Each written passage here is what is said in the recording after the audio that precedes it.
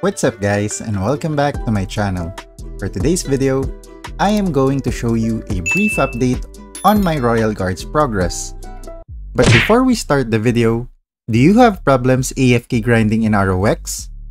Do you always worry that you may overcharge or the battery of your phone, tablet, or laptop may overheat? Do you worry about your electricity bill when grinding using your personal computer that is running for days non-stop? Or do you encounter intermittent connection from your internet service provider, which disconnects your character when AFK grinding? Well, if that is the case, then UgPhone can solve all of your problems. UgPhone is a cloud phone that runs independently in the cloud, and it does not consume the memory or battery of your physical device.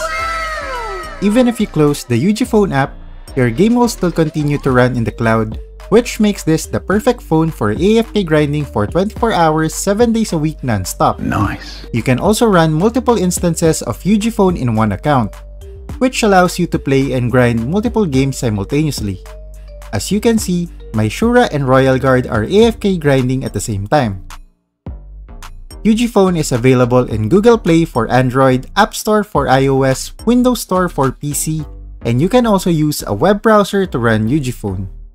So if you want to try out UgPhone, you can use my link shown in the description below.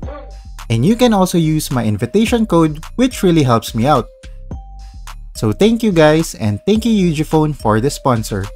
Now let's get back to the video. It's been a while since my last progression update for my Royal Guard. I think the last video that I made was uploaded last April. Although, not a lot has changed in terms of the equipment and cards. Most of the changes that I made are for the enchantment lines in the accessory. Just like what I did to my Shura, I transitioned some of my enchantment lines to a different city.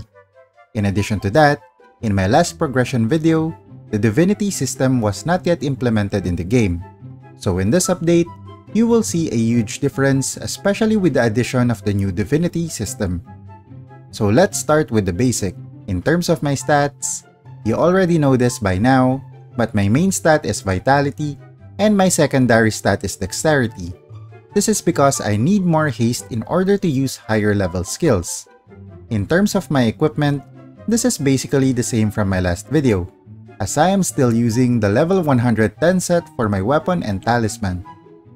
However, I did change my armors from level 50 set to level 80.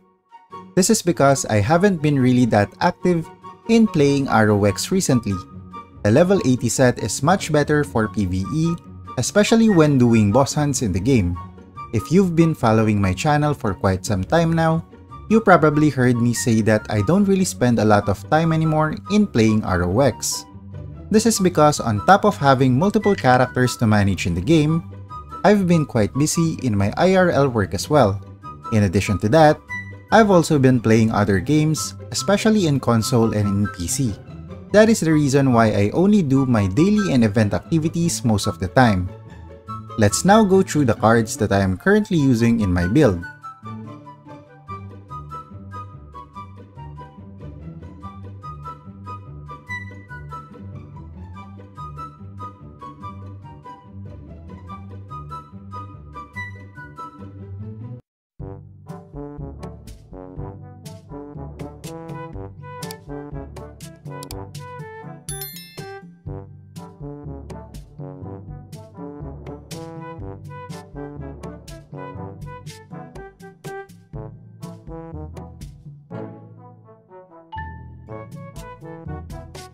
As I've mentioned in my Shura's progression video, this character is very lucky when it comes to the gacha machine. My Royal Guard is already using a 2-slotted headgear for the face and mouth. For my awakenings, I am currently at Upgrade Awakening Tier 7, Enchant Awakening Tier 6, and Refine Awakening Tier 3. If you've seen the enchantments in my accessories, I've already transitioned to the Physical Penetration stat in Alberta. For now, I'm still thinking about what lines will I use for my talisman enchantments. I'm not yet sure if I will go on a full Alberta enchantment or go for the Slewed enchantment instead. Here are my other advanced stats for this character. My final physical penetration is around 480%, my final physical damage bonus is at 250%, and my Fire Elemental enhancement is at 270%. When it comes to my skills, this is basically the same skills that I've been using since my last video. So if you want to know about the skill that I'm using, together with their explanations, go check out my other progression videos. Same with my shadow equipment, my SE is still at level 6 as this is not really a priority for me. For my pet, this is also the same as what I had in my older videos. The reason why I haven't really leveled up the stars of my pet is because I'm still planning to refine the pet's aptitude. A quick tip for you guys, if you want to refine a pet, the cheapest way to refine it is when it has a low star levels. The higher the star level of your pet, the more refinement potion required to do the refinement. Moving on to the divinity system, here are the divinities that I am currently using.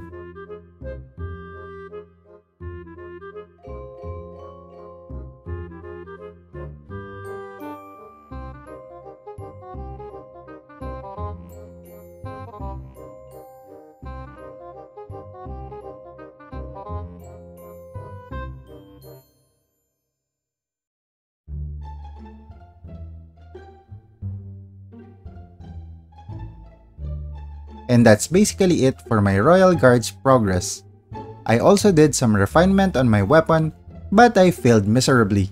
But before we go there, let's do a quick damage test with this character.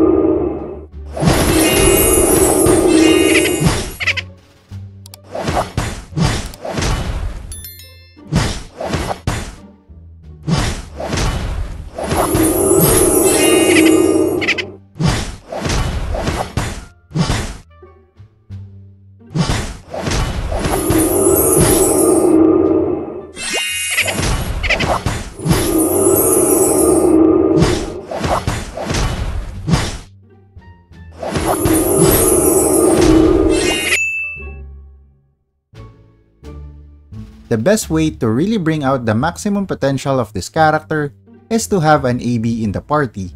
Let me show you how crucial an Archbishop's skill for a Royal Guard.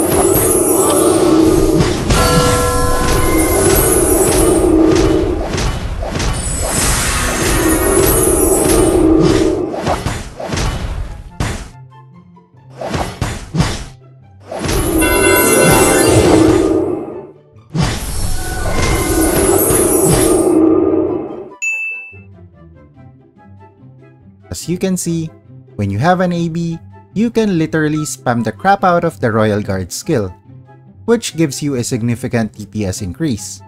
And that's it for today's video. There are a lot of potential improvement for this character. I just don't have the time as of the moment to do this progression accordingly. But anyway, this is just a quick update for my Royal Guard. If you enjoyed the video, don't forget to leave a like, and if you want to see more ROX content, don't forget to subscribe to the channel.